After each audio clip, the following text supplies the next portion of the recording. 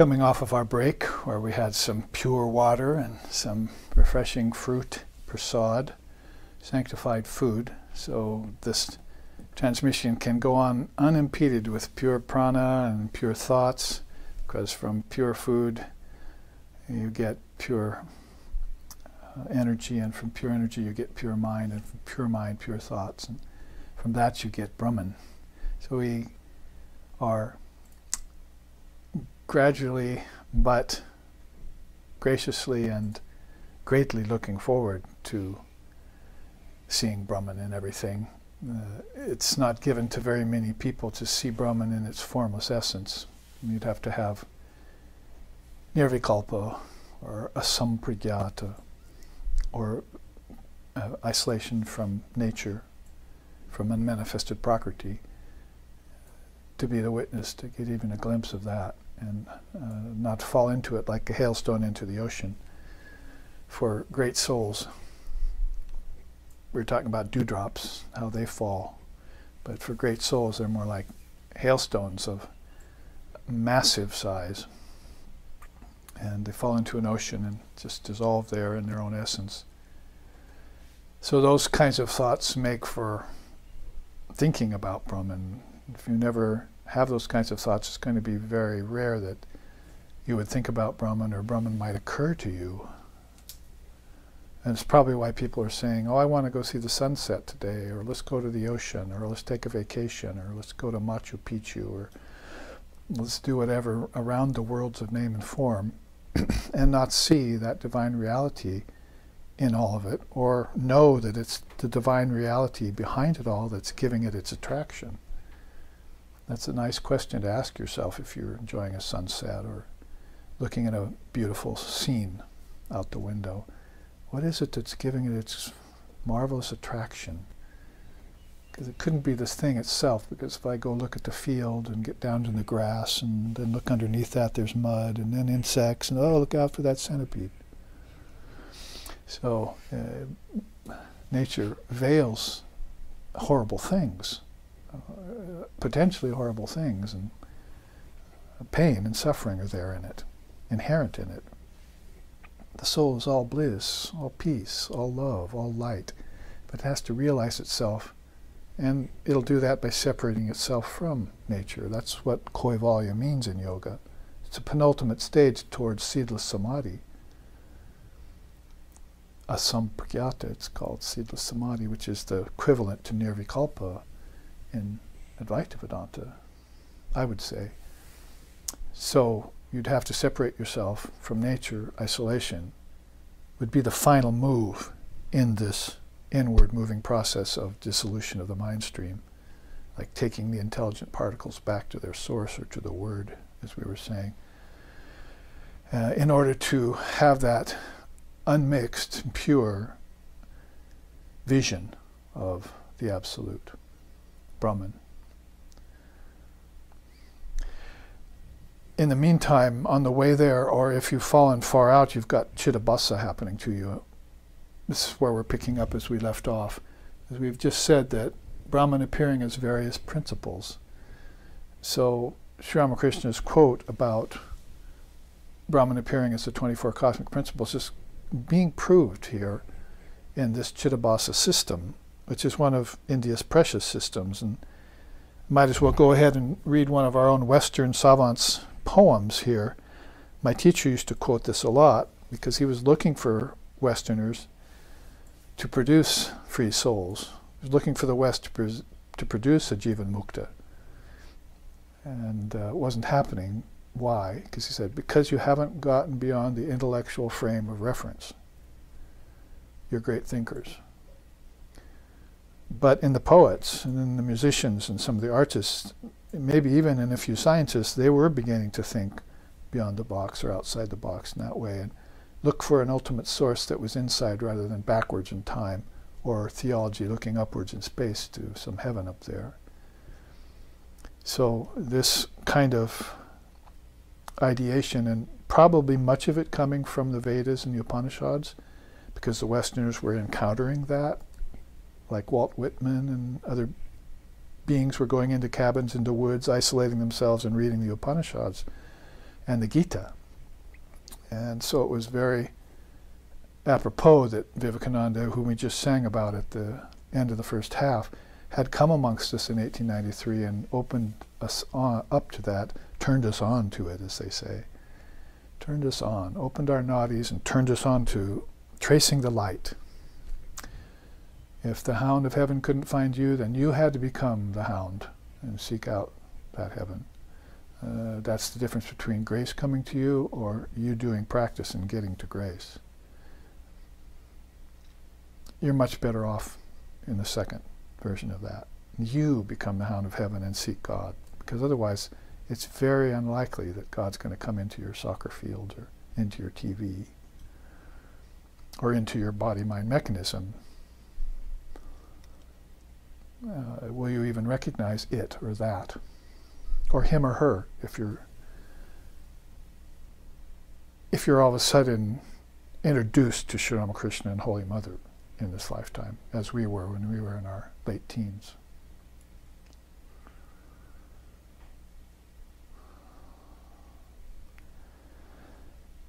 So Brahman is appearing as various principles, and I mentioned that word at the beginning of the first half, Brahmagyan or Atmagyan. It's different than Agyan or Michigyan or even Apara Gyan.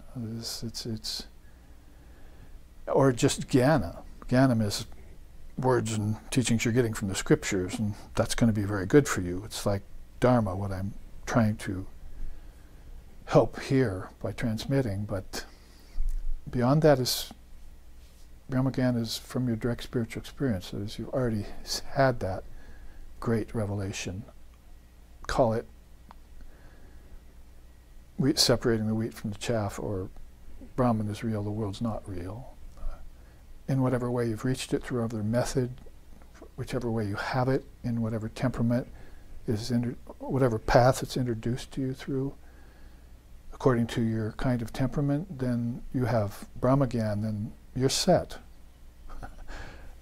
Funny statement, you're set for life, you see, here in the world, if you've got money, right? Well, you're set for eternal life if you have Brahmagyan. Let's be set for eternal life. You'll have to open up some avenue by which you see all of this as a reflection of Brahman, Chittapasa. So if you have a word in another language, namely Sanskrit now, and you hear it from a teacher who's realized it, like a mantra, or a sloka, or a sutra, or a sura, then basically you're having this first taste of what could become Brahmagyan. And that hound is in hot pursuit of heaven. When you get that, you have a taste for it, and nothing will deter you after that. Nothing will turn you away, like a bloodhound after a criminal. You know, the sincere seeker is after the criminal of his own ignorance.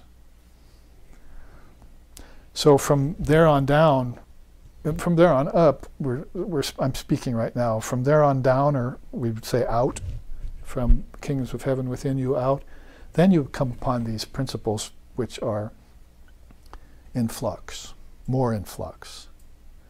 If you enter Brahmagyan, it's like jumping into a cool ocean, a hot person jumping into a cool ocean. And you can't find the end of it. But if you enter the worlds of prana, even if it's at a very refined level, you see that it can give way to all things with names, all things with forms, all things in time, all things in space, all things attended by karma. Those are 5 things called Maya, if you put all 5 of those together. So prana would be what the illumined soul would pick up. These movies lately about taming your dragon, and these animated silly things that they're putting out there, they really have a deeper meaning if you looked into it, because prana is that Garuda bird, the great winged dragon, Garutman. And he will, if you get on his back as a great soul, he can take you in a pure way into the realms of name and form of the ancestors, the elementals, and finally human beings, animals, and insects. those realms, the 3 lower chakras, if you want to put it that way. So there's the assignment next coming. As you see the arrows coming down, you see Chittabhasa, the reflection is getting more dense. The wind is blowing harder on your lake. See where you parted the green scumps, you can't see yourself very well. The denser it gets, the farther away you are from the source, or the more impeded your intelligent particles become. You're not holding on to your focus. Jnana matras are the most powerful force in the universe. They're Shakti's own way of moving. So if you can't hold on to that as a soul, and things become foggy or hazy, that's why. It's because you're not able to hold that higher consciousness the way a bodhisattva could, or the way a jivan mukta could, or the way Ishvara manifesting as an avatar could, or a great seer could. So there you see it, pretty prana and akasha. I put those kind of together. Subtle energy, the subtle worlds, and higher gradated beings that are in them. So you'd be probably being introduced to gods and goddesses. They call those devas and devis. And falling lower or further out in the spectrum, they'd be called suras and asuras, because you start to get some negative mixture into the beings you're meeting. Beings who have more desire for power, domination. That's where the beings of this world come from, who are into domination and power. They have a strong desire for that. Statesmen, politicians, scientists to a great degree who get together with them, coming from that realm of asuras, you see, because they want to come back to the world. They think that's so important, to come back and dominate the whole world. Someone who wants to do it for the first time, but it's never happened. There's a fail-safe there in Shakti's intelligence. It's called the illumined soul is waiting there for them. They won't be able to get through and dominate the whole world, because try and do that with India. Let's see. Attila the Hun tried it with India. Alexander the Great tried it with India. Napoleon tried it with India. Hitler tried it with India. The English tried it with India. Too many illumined souls. Too many revealed scriptures, which I'll get to next. Too much time had passed in thinking about Brahman and all the systems that would arm you against thinking in the wrong way, or not thinking at all about divine reality. Coming to such a failed position of your own consciousness as to think that matter was real. What's wrong with you? And what can be done for you at that point? Well, that pretty much explains the next arrow, which points us to the human ego-mind complex. This is where thought, conceptualization, visions, imagination, projection, invention, and desire all appear in that antaha karana, which is the inner cause, karana, antaha, inner, of everything that's to follow. So that mind created the worlds. Brahman didn't do it. Nature couldn't do it alone. Nature just played a part in it. But the mind complex produced the worlds and the bodies and selected the parents from the ancestor pool. And this has been known for a long time as how the dynamics of this whole cycle works. But as I said earlier, if you don't know that you're in a cycle, even though everything around you is cycling, then you're not going to come upon such insights as that, or believe in them if you do. That's called pretty much sankalpa and vikalpa, and we looked at it at in this previous chart. You see, sankalpa, vikalpa is really at the foundation of that whole circle going both directions of everything. There's even a kind of sankalpa that the Trinity does. They'll take the seeds given to them by Shakti, who's the witness of everything, and she'll say, okay, produce the worlds of name and form and time and space for me, starting with the causal, so that the seers can have subtle bodies, going to the subtle so the gods and goddesses can have their play, and then right on down to the gross, where human beings, plants, and animals, and everything that's seen, unseen, and obscene can happen. And this is what's meant by time and space, comes next. In the meantime, I introduced this great poet, and the quote, the poem, part of the poem that my Guru, Swami Sheshanandaji Maharaj, peace and bliss be upon him, often quoted from the podium in his Vedanta lectures. That was, of course, Shelley. The one remains, the many change and pass. Heaven's light forever shines. Earth's shadows fly. Life, like a dome of many-colored glass, stains the white radiance of eternity. So, Chittabhasa is a dome of many-colored glass. Maybe at the very center of the dome is a clear glass where the sun can come straight down, the sun of divine reality. That flash of lightning that we were talking about in the earlier chart can come right through the center of that. And its ray will cause light, the light of Brahman, to be in everything as a reflection. If you use a little bit of sort of discrimination against false superimposition. But in the meantime, there are many other plates of glass in that great dome of the great mind. And the sun, the sunshine of eternity there, is the light, the white radiance of eternity Shelley's talking about, is beaming through all those different colored glasses. And they're each becoming a different tattva. That's the light of Brahman that's causing all that. It's a very good way of explaining the title of our class series here, Brahmapada. Brahman disports itself around the universe. So that's the very light of Brahman, but it's getting colored, green, red, blue, and so forth, by this dome of many-colored glass. So it's a very beautiful, well thought out idea by Shelley. We wonder what scriptures he was reading when maybe he came upon that idea in that beautiful poem. It's probably recorded somewhere. But some of the light reflected through those plates of glass, colored plates of glass, come in here as 5 elements, 5 gross elements: physical universe, flow of events, phenomena, karma. That is the cause and effect that comes from light being shown so far out and having to come against something like a leaf or a rock instead of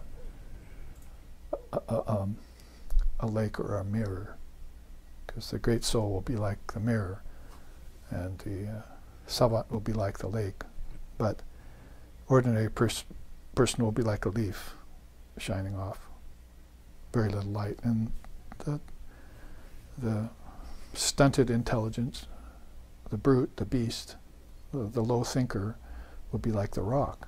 Very little light shining on that. And so you have human embodiment in this rendering of Chittabhasa, how the light shines at different levels in different ways as it comes down through this great dome of the Mahat. 5 senses of knowledge, 5 senses of action in the body appear. And it's not necessary in the order of how Samkhya puts it, or yoga wants you to meditate upon it, but it's in an order that makes a lot of sense for the degree of reflection that occurs when light hits the many different worlds or the different kinds of beings in them.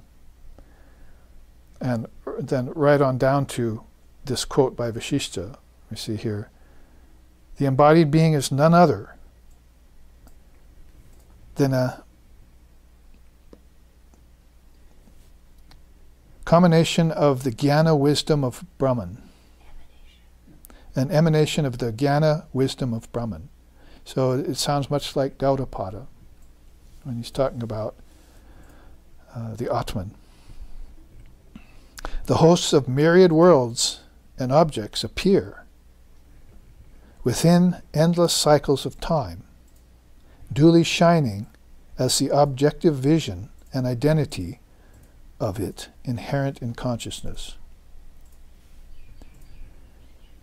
Thus, it is the one all-pervading Atman which assumes the name of Jiva, manifesting with the intelligent force of its own innate awareness. So some very powerful words there with Lord Vashishta's take on it in a very early time. One of the 10 mind-born sons of Ishvara, of Lord Brahma. You're talking about an emanation of a soul with so much light who came from Brahma, Lord Brahma, the Trinity. He had 10 of those mind-born sons, they say. So Vashishta was one of those.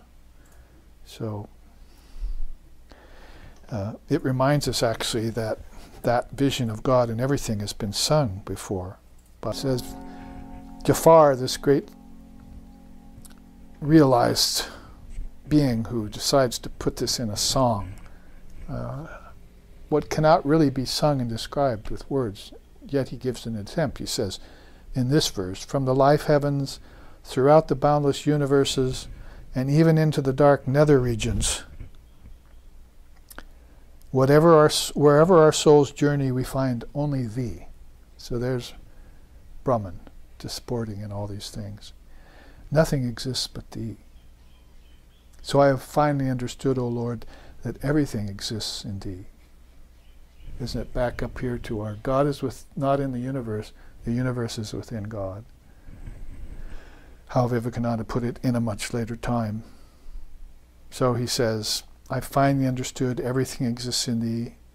Every heart is ultimately united in thee. Nothing exists but thee. He's having this grand realization and trying to communicate it to us through words and notes in a very beautiful way. And so that tops off nicely this teaching on Chittabhasa, which we'd try and look at maybe once a year. One of the great effective systems that have been composed or authored by these great souls of India called rishis, seers, yogis, yoginis, and founders of the great darshanas of India, like the father of yoga and Vedanta, and Lord Kapila of the Samkhya system. They all concur on this. Each age to age, they just keep putting it in ways that you can look at it a little bit differently, probably according to the way beings are seeing things, because we know this kind of materialistic problem that began on the scene might have been some 2,000 years old in India. This Patanjali at 140 AD was talking about how the seer had become enslaved to the scene. And so the way he put forth yoga, 8-limbed in that time, was to get the seer to detach from the scene by meditating upon the scene as alambanas, stations of meditation. If I didn't give you the English definition to that word earlier, alambana means a station to meditate upon, because some Brahman light is in it, and then some of it is insentient. You have to know the difference between the real and the unreal. And so in this way, all the great souls have contributed to great systems like Chittabhasa. Now, I want to move over to another way in which Brahman disports itself, and that's through the revealed scriptures that I've mentioned several times. And since Shankar's birthday is in 2 days, and I'll be giving a talk on sadhana, spiritual practice, moksha, liberation, which is always in you and on hand, and the jivan mukta, that is the living liberated soul, or jivan mukti, the station of liberation, then I should present this beautiful chart to you. And it starts off with one of the quotes by him. The revealed scriptures and spiritual preceptors of the world have their existence through the Atman. Faith, devotion, and constant communion with the wise, these are declared by the scriptures to be the seeker's direct means to realizing the Atman. It is hard for any embodied being to achieve a human form, strength, and purity. More difficult still is the desire to live a spiritual life. And hardest of all is cultivating an ability to comprehend the Holy Scriptures. which are the words of these great souls. It's actually in the first 54 slokas of the Vivekachudamani. The way I looked at it, I took that 54 sloka bite and made a chart out of it called The 8 Steps to Spiritual Success. It starts out with a human body. I started thinking I might talk about that in my talk coming up in Shankara, but when I got to human body, I had 25 minutes of things to say about it. So it would have used up all my time. Then I would have got to strength, strength and all the things that follow thereafter in that 8-step rise to success in spiritual life, which few people are having in this day. So it's very hard to keep up life in the world, hard to keep up sadhana in the world too. Just like it's hard to comprehend the scriptures. You have people coming around in your family, say, here, we're going to study the scriptures, young man or young woman. Not happening. So when we talk about revealed scriptures, we talk about a country, Mother India, called Bharat back then, India in these days now, which is the mother of all religions, we like to say, and it's plenty of evidence about that. Even on the level of revealed scriptures alone, you can see at the bottom of this chart just a host of several dozen revealed scriptures that I'm not going to go into today and to finish out this class, but you'll see them all there in the list. Those are just a few. When I made this chart, I walked out with a notebook to my own bookshelf and started writing down the ones that were there that were the most prominent, and then walked back in and put it into a list here and created this chart for it. So these are scriptures that are revealed, mean Brahman is in them more than Brahmapada. It's sporting through words.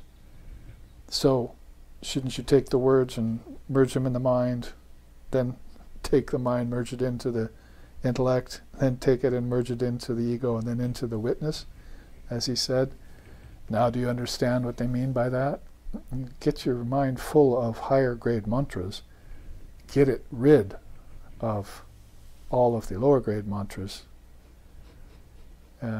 Gossip, fault finding being the worst of them, and then just normal everyday worldly talk, which burned my ears, which I want to go into silence and solitude to get away from, and then fill myself with these words of Brahman. This is Brahman sporting through books, even. And these books are not just ordinary books. If you want to put it in terms of a similarity to Brahmapada, quickly, oh, it's here. See how I turned, it came right down the spectrum of the tattvas with this quick right-hand column. Cosmic intelligence, I said first thing out the door, or cosmic mind, the Mahat, that is the light flowing through the many-colored glasses of that big dome, turns into ego, intellect, mind, and thought. That's the fourfold mind. Next comes the subtle elements and senses: audibility, tangibility, visibility, flavor, and odor. Then comes hearing, feeling, seeing, tasting, and smelling, speaking, handling, locomotion, procreating, and excreting, all the way down to the very elements of earth. And there's Brahman sporting in the human form right here. Embodiment, the body, the five senses, knowledge. That was all because Brahman was there. And Brahman's light did not get affected or diminished or increased by any of those moves, those so-called moves, because it's actionless. It's pafaft. We know that already. So that's just a quick ladder, you see, oops, over here.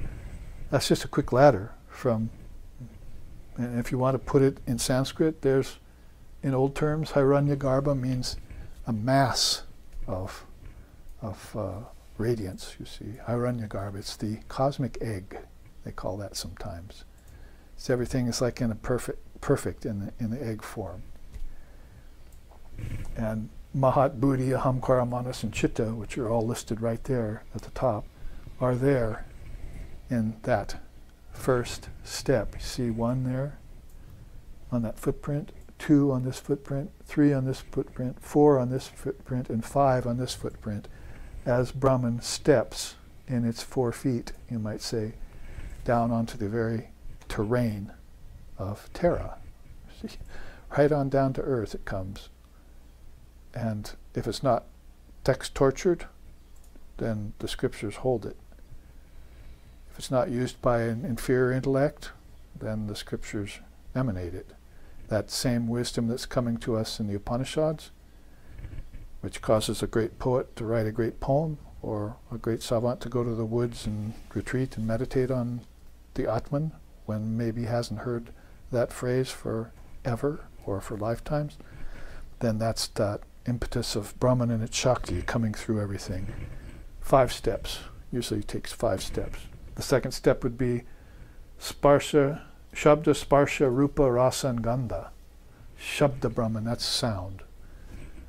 When you read a book, there's a silent sound in every word, isn't there? You don't think of it that way. But your mind is echoing a sound inside your head. And then you put a bunch of them together. Then you merge it with your mind. Then you merge it into your intellect. Think about it. Then you merge it into your ego and defeat the ego's possession of it. See it all as mothers. And then finally put it into the witness. And you're climbing back up these 5 steps and when you're doing that. So that's, of course, your audibility, tangibility, visibility, flavor, and odor. Rasa. So if you go to eat good Indian food, you say, what are you enjoying? Rasa. That's that taste of the Indian spices, you see. So it can be there in the food, in the gross taste, but it starts out at a very subtle level that will eventually later turn into the knowledge senses and the taste buds and sight. Fire that gives you sight and so forth. Water that gives you the taste. Try eating Indian food without water. Especially down south. So then you've got Gyanendriyas next. Shravandriya, Sparshandriya, Chakshurandriya, Rasanandriya, Granandriya. Those are, of course, these knowledge senses. Hearing, Shravana, so I must hear. My sense of hearing must be attuned to the teacher's voice so that those words of subtle essence can ignite in me the jnana matras. Bring them together in a great focus so that I can penetrate through all the reflections, Chittabhasa, with the sword of wisdom, Vivartapada, and see Brahman sporting in everything. But first I have to see Brahman itself. That's my journey right now, like up the 7 chakras. And then the Karmandriyas, Vagandriya, Hastanindriya, Padandriya, Upastandriya, Payuendriya, are all the Sanskrit words ancient for the active senses. And then there you see step 5 is Panchamahabhutas. Vyoma, Marut, Teja, Ap, and Kshiti. It just pretty much sounds like it is in both languages, doesn't it?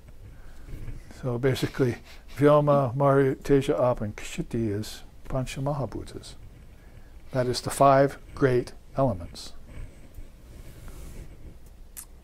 And so all right on down through intelligence at the very highest level into the books, into the revealed scriptures.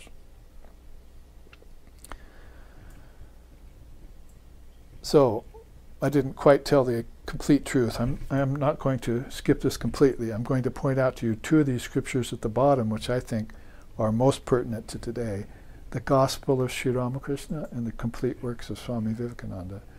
Those are fresh, new dispensation scriptures, which hold in them everything you want to know about spiritual life, to quote a phrase, from soup to nuts. Everything is there of a nutritious manner in the form of Brahman nutrition. How Brahman got into everything, even into the food. But if I didn't see it there and benefit from it, then my food was just giving me poisoned blood and poisoned mind and poisoned food. As who said?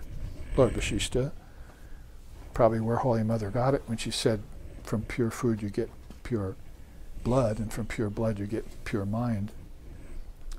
So you have to keep that element of food very, very pure, and then move it in to get ojas and tejas. All of these systems I've quoted from maybe 4 or 5 of them, with 3 or 4 different systems in this half alone, or in this class alone.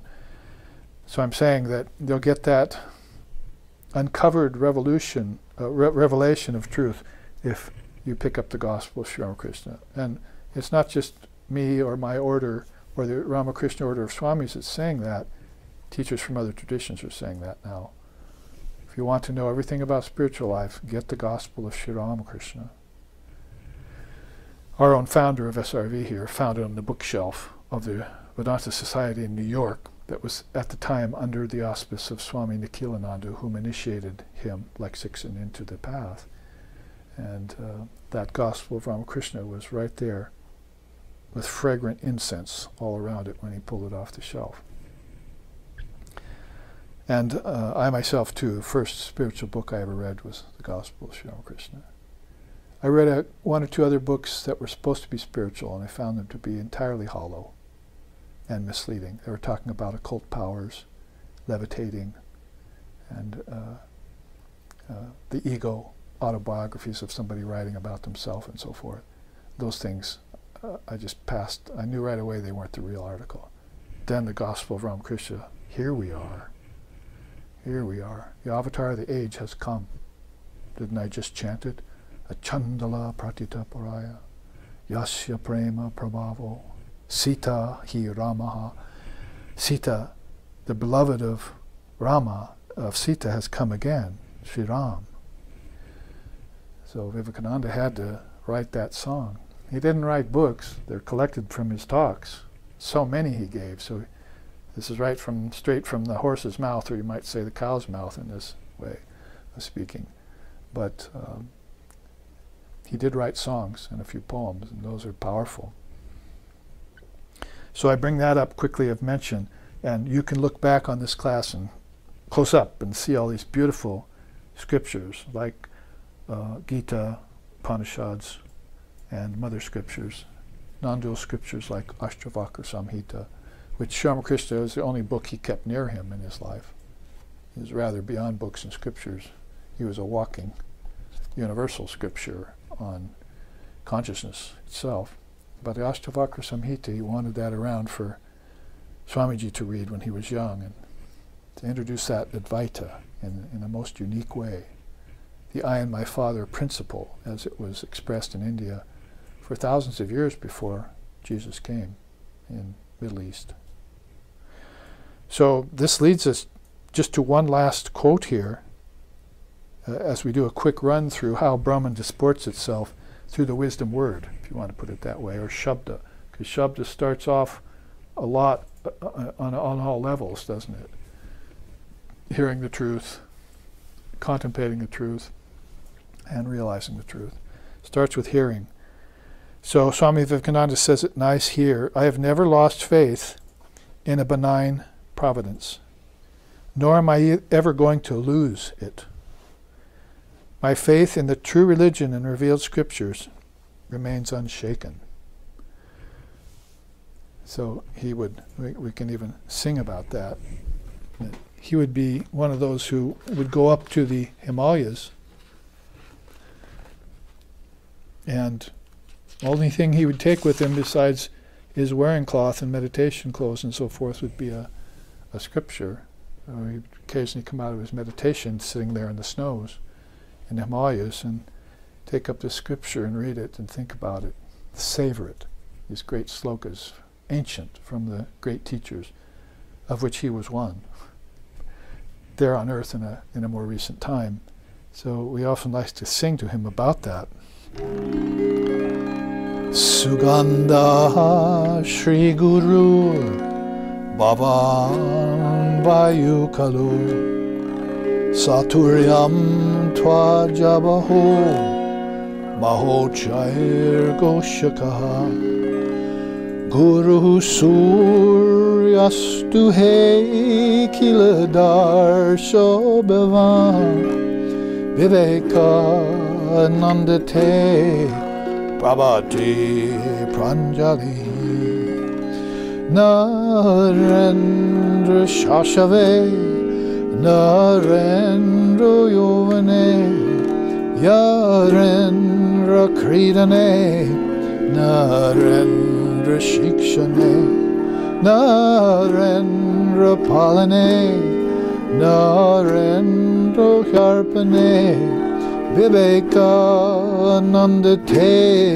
prabhate pranjali Viveka nandate prabhate pranjali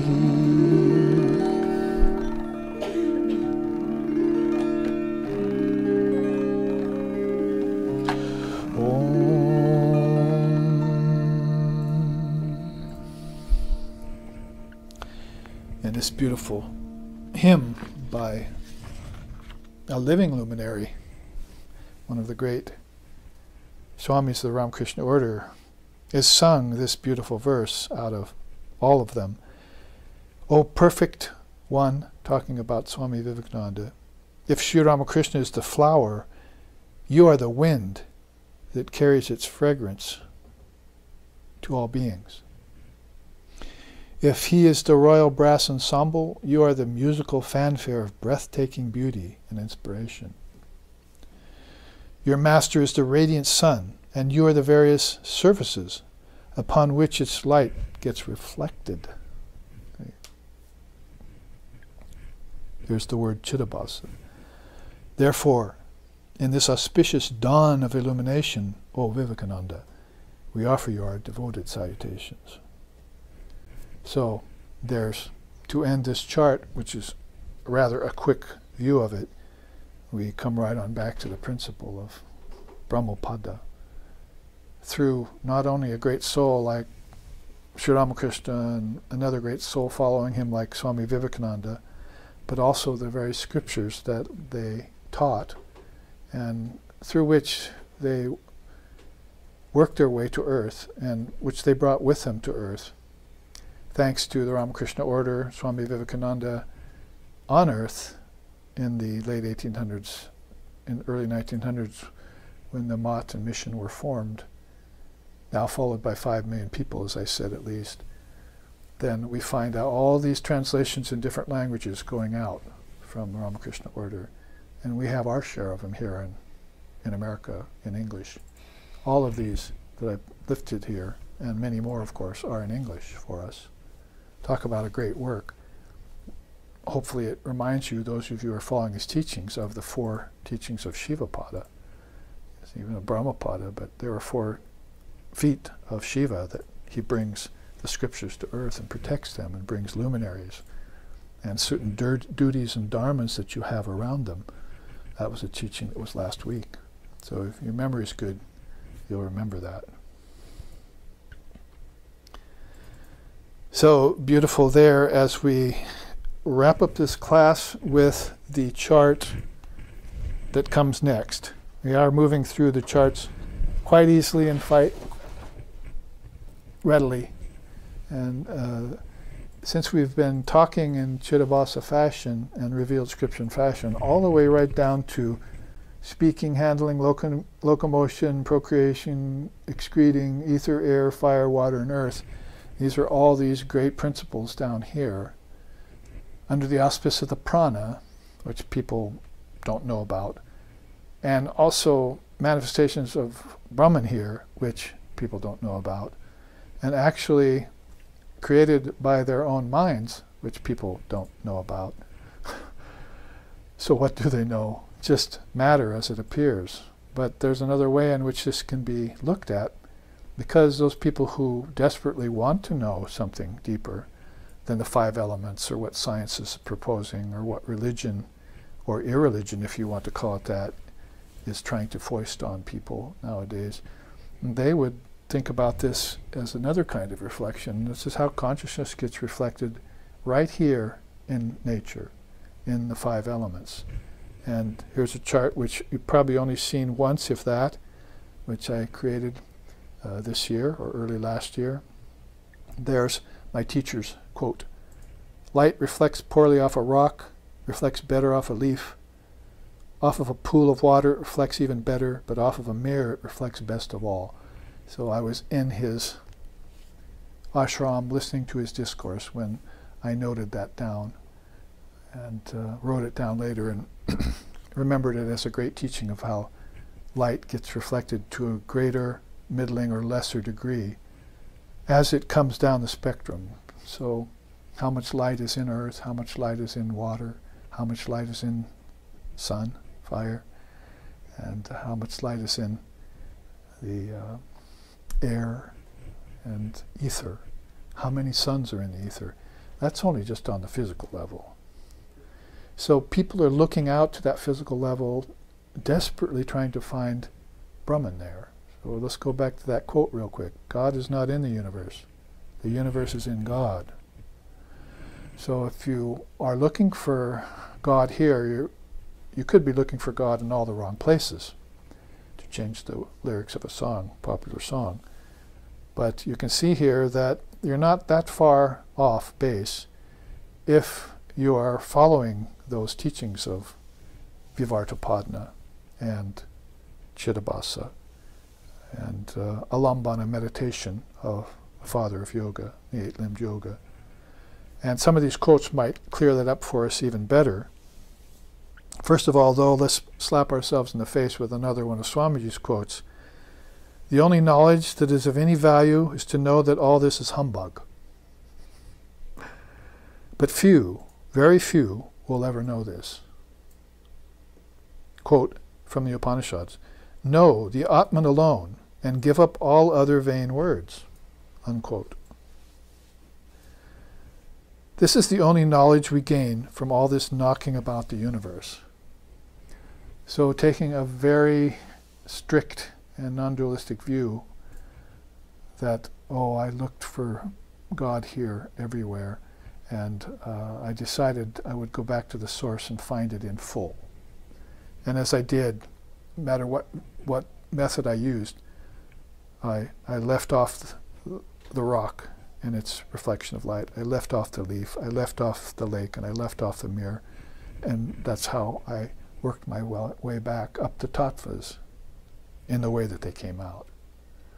And when I found the great tattva, the Mahat, the great mind, I went beyond that and I found the seeds for everything in Prakriti. And then I found I was the Purusha with those seeds in me, that all of nature was within me. And I can't tell you the many ways in which he said that in his letters to people. Here's some of them. And here's what I mentioned about the jnana matra, the powerful particles. Though knowledge, being a compound, cannot be the absolute, it is the nearest approach to it, and higher than desire or will, conscious or unconscious. The divine first becomes the mixture of knowledge, then in the second degree it becomes that of will. So the first compound, the first admixture off of pure conscious awareness is this wisdom. Brahmagyan, we called it in the other chart. So imagine if you put your mind on that, how quickly you would come to know how close you were to you were at the penultimate state of the highest wisdom, and it was just one more step until everything dissolved into that light. You found that in yourself. And that's why you slowly gave up hoping for anything to happen in the universe of name and form. Probably even in heaven. You gave up the heaven-aspiring senses and said, I want to go beyond heaven, the third chakra. Then you arrived at the love of God in the heart. Ah, this is it, this is it. And then a few people wanted to go deeper and deeper, all the way to the third eye, as we were discussing a couple weeks ago in our Jnana-Chakshu class. So all around this chart, which is an easy study, I put a hand coming out of a tree branch. I put a Buddha there in the spring. I put Om there up in the tree branch, in the Mother Shakti up there with the Om into her third eye. There are little indications of this. What I didn't have to Photoshop in, as they say, was all these beautiful fish down here in this picture that I used and modified. And there you see another of Swami Sheshananda's quote in this regard. He said, "If consciousness were to reflect out and identify with the element of water, it could assume the form of a fish. If it were to identify mainly with two of the five senses, like hearing and smelling, it might take on a dog's form. If it were to identify with the unripe human ego, it would become an ignorant human being. And if it were to identify with the refined human mind, it would become an intelligent being." So, from time out of mind, the lesson we're learning, you see, is to see gradated consciousness in everything.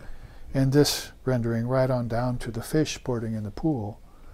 How many people wouldn't get attracted to seeing that? Watching the koi in a pool at a shopping center, or going to a mountain lake and seeing the fish sport there, and or seeing a dog, seeing the intelligence, as it were, in the dog's eye, and not feel that there's a living presence there that is not necessarily the dog. It's not necessarily the nose and the ears of the dog, which are most sensitized. So not necessarily the body of the dog, but and not just the prana of the dog, because that will go away when your dear pet passes and dies, when that form passes.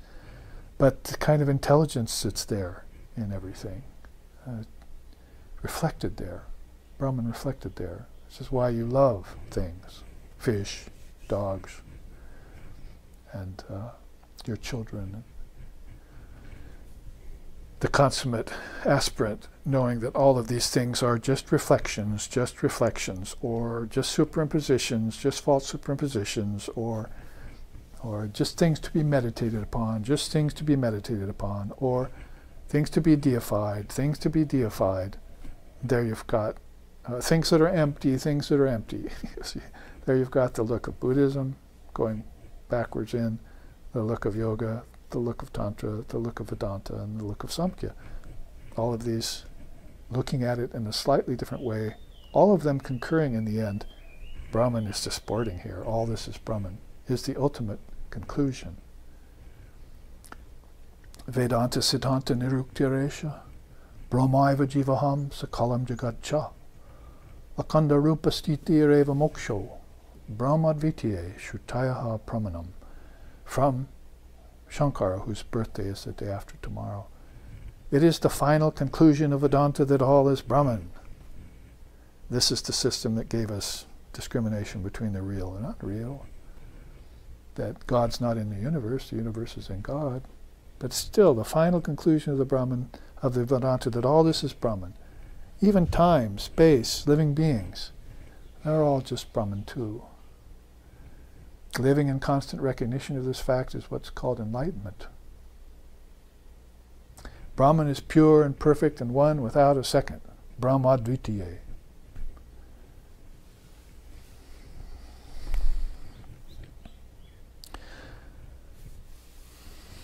That's called enlightenment then, when you keep that in mind.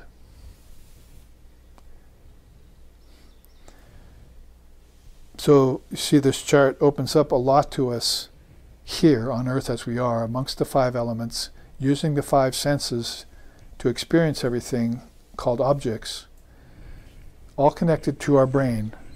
Hopefully we will at some point connect it to our mind, is one of my signature and favorite teachings, because we're seeing that the Indian schools are all mind-only schools, that they know that everything came from an inner source, and mind wouldn't be the ultimate source. It would be not even the penultimate source. Your intelligence would be that. More inward would be the word, as we've seen in these charts already. I think there is one more quote here we can take in the remaining time. And this is one of my favorites about how to explain that Brahman is here and not here. Vivekananda says, "It is said that plants have no consciousness, that they are, at best, unconscious wills. The answer is that even this unconscious plant will is a manifestation of the consciousness, not of the plant, but of the cosmos, the Mahat of Samkhya philosophy." Didn't I say that Advaita and Samkhya at the two ends were concurring with each other? So you don't look at the plant and say, oh, that's Brahman. You don't look at the body and say, oh, that's Brahman. You say, that's not Brahman. Neti neti, you discriminate that away. But you could say the Mahat's in everything. It's in the plant. See, it's in your body. Its prana is everywhere. And so this is how you make some sense out of something that otherwise could be very confusing, not only to a person who has not heard the Dharma yet, but to very advanced people along the path of spirituality who don't understand the philosophy yet, haven't spent enough time hearing it, shravana, rolling it over in their mind, manana, and nidijasana. In this lifetime alone, I'm speaking to you these systems I've studied for 50 years, which is not that long a time. My teacher, Swami Sheshananda, passed away in his 90s. He could recite the Gita by heart in English and Sanskrit in his 90s. So he had been studying this for a very, very long time. And in fact, to close out our final class here, let's look at something I brought as kind of an afterthought. There's one of these new charts I'm working on called mandala charts. This is number 11 of 15 or so that have been created and haven't been seen yet by anyone.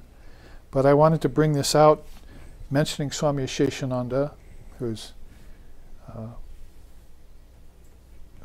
guru was Sri Sharda Devi. He's fortunate enough to be initiated by the Holy Mother in his own lifetime when he was young, and then brought her to the West and showed her to us. So some of the quotes on this chart might fall in line with these teachings of Brahmapada, sporting about everything, and also bring a final close to this third class on the subject, where then we can look back on the YouTube classes and review it in Shravana Manana style. So at the bottom there you see this quote from her: "If you pray to the Master before his picture, then he manifests himself through that picture. The place where his picture is kept becomes a shrine. The Master himself will pay close attention to such a place." So this could be a very hard thing for people who didn't understand bhakti, ritualism, image worship, deification of all things. But haven't we sort of paid deference to all things? Brahman is in everything, all the way down to the element earth. It's in the written pages of a materialist book, you see. The materials of a book and its pages. It's ink on paper, which is just earth. So you're finding Brahman reflected everywhere. And if you're reading the book and not seeing Brahman as the foundation of it, you can get misled into lower knowledge, or my knowledge. There's lower knowledge, and then there's the ego's knowledge. Oh, I know this, now I can pass the test and I can get a job. That's lower knowledge. See, ego's knowledge is, oh, I know this, now I'm mine, I'm going to make money off it. Or I'm going to impress others with it.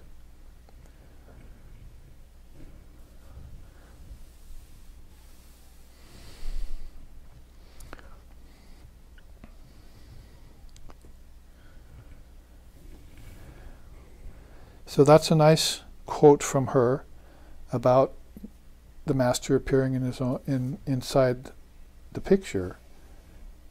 Will emanate through the picture, just like in this chart. You see it emanating through all sorts of things: fish, trees, spring, water, If you have the eyes to see, then you can see, oh, I see Brahman or Shakti. You can't hide from me. I've taken off the blindfold from my third eye, finally, over ages. So otherwise you're wanting to try and own knowledge, turn into an ego. Boy, have I got a conspiracy theory for you today. You're taking all of this knowledge and making it into something as silly as UFOs in space, when everything is in you. If there is a UFO in space, that's in you that it happened. Just like everything else here is in the mind. You are living in your mind. It's just how do you want that mind unbridled?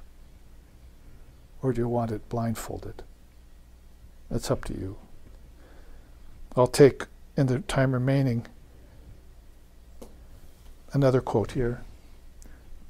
This time, the Master has come to save all. The rich, the poor, the wise, the foolish. Now there is a special Malaya breeze. Just set your sail a little. Take refuge in Him, and you will be blessed. Which so many of us are finding in this day and age. What to speak of the 5 million, I've said worldwide. Even the Americans here with their death grasp on the material particle and atoms and molecules and the power that comes from them are finding relief and respite from that kind of way of thinking, whether it be evolutionary theory of science or the 7-day creation theory of religion that goes up. We're going inward to this great source of all wisdom and following the great souls that tell us the difference between the real and the unreal, and even let us see that the unreal, Prakriti and its seeds, come from the source. It'd be some, if you didn't really know much, if you looked at a forest, you would never imagine that it came from seeds, would you? So even here on Earth, it's hard to see until you become a studier of Earth and you plant a seed and see something comes from it. So in that way, people in olden times, they thought the moon was being eaten by a dragon each night. The dragon took one bite of it, and another bite. That's how the moon went away. Somehow, I don't know how they figured it, but that dragon regurgitated it over the next cycle. And it somehow came back, you see. So they were thinking superstitiously like that. And if you looked at a forest, you wouldn't think of seeds if you weren't educated about it. So you must educate yourself about wisdom and how all seeds come from thoughts in the mind.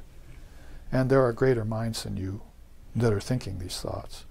And there's a place beyond the mind for even greater thinkers, like we've been singing to here today.